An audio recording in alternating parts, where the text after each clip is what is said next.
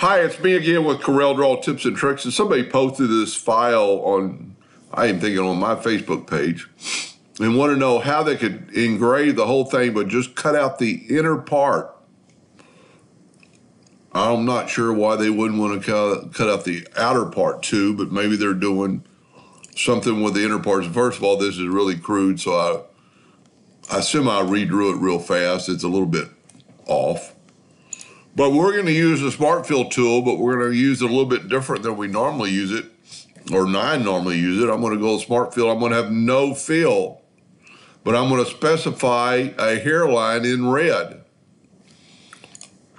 So before we do anything, we want to see how big this thing is 8.285 inches tall.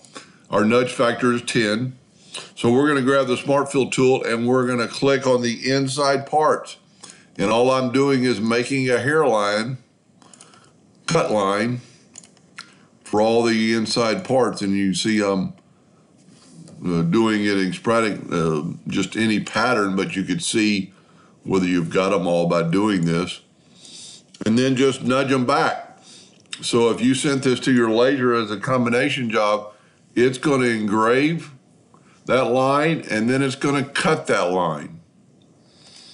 So it's going to cut all the interior parts. It's a pretty cool design. Let's just, real quick, just fill it in using the Smart Fill tool, but this time take away no outline and we'll use specify black. And let's fill in the parts and you can kind of just see how it kind of put together. It's I'm trying to talk and make sure I get all the parts. Anyway, that's what it would look like in wood.